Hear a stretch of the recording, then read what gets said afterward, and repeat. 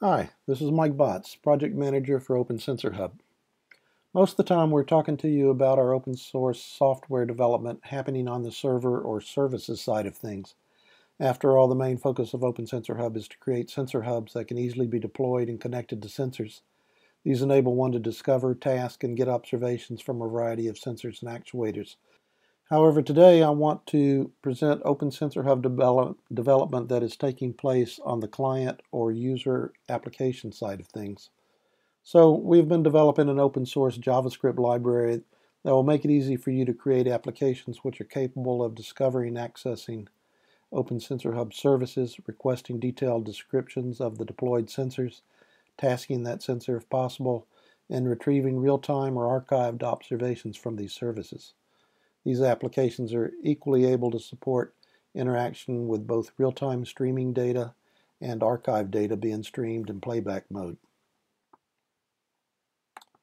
So let's look at some of the features that are currently available in this OpenSensorHub Client Toolkit. The first thing to notice is that you'll be able to display sensor locations using any standard map layers available in OpenLayers, Leaflet, or Cesium 3D libraries. In fact, if available from the sensor, you can also display orientations using, in this case, icons that provide a direction of camera view. The second thing to notice is that you'll be able to have multiple windows providing a wide range of functionalities, from displaying videos and images to providing plots or a tasking interface. These different windows might be associated with controlling the host scene or an individual sensor. All of these capabilities and more are configurable for your application. In this particular application, you can see that we have included a tree that displays various sensors as entities in a tree structure. By clicking on one of these tree entities, you'll be able to highlight all the components associated with that item.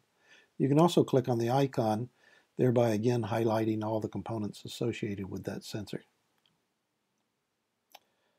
The base classes, of course, can be changed to any map layer available through standard web services. Here we've selected a satellite image map provided by Esri that helps us make more sense of the geospatial area of this exercise.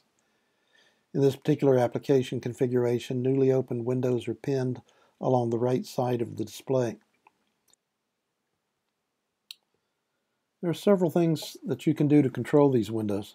By clicking on the pin icon on the title bar, you can unpin the window, allowing you to move the window wherever you like. Clicking that pin icon again will result in moving the window back to the docking area on the right. You can open a new window by clicking on the icon or tree item and selecting Show Video in this case. So again, you can unpin that window, move it to a new location, and enlarge it by pulling on the lower right corner.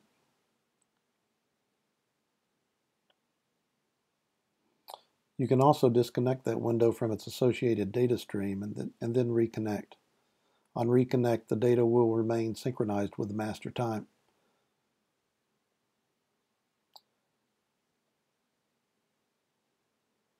Furthermore, you can swap the view in the window with the background map layer and switch it back.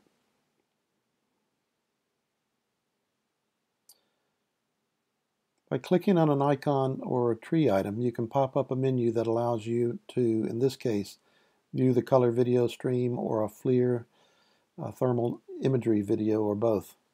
Same with the 3D solo drone that we will be showing you later. You can request the video stream or select a time series graph showing the drone's altitude.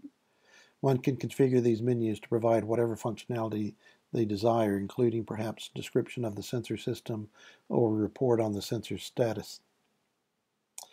It's important that data streams from the different sensor systems remain synchronized. We've been working to meet this challenging requirement by developing advanced capabilities on both the server and client side.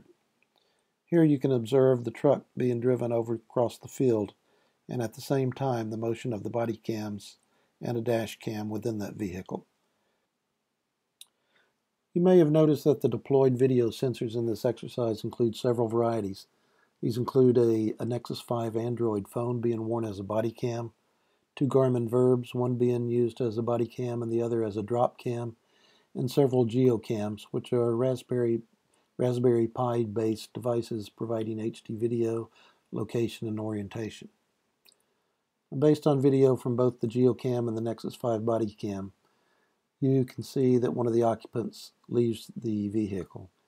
He then walks over to deploy a sensor on a post using one of several mounting adapters that are available for Garmin and GoPro devices.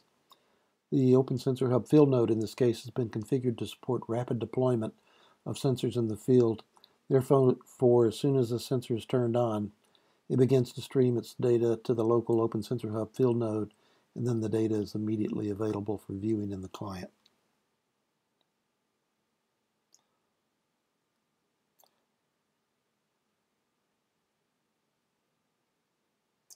Another feature that you may have noticed is the ability to change the master time for the scene. By clicking on the lower right icon on the time bar, you can enter an edit mode, which allows you to move the slider to your desired time. After a moment, all the data requests are updated to the new time and synchronization is reestablished. During this time, we have launched a 3DR solo drone as indicated by the drone icon. The drone not only indicates location, but also view orientation using the blue cone.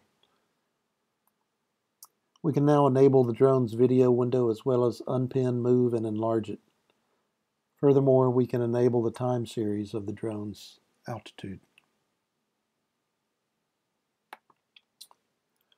So there you have a view of the start of a free and open source software toolkit for creating web-based applications for OpenSensorHub.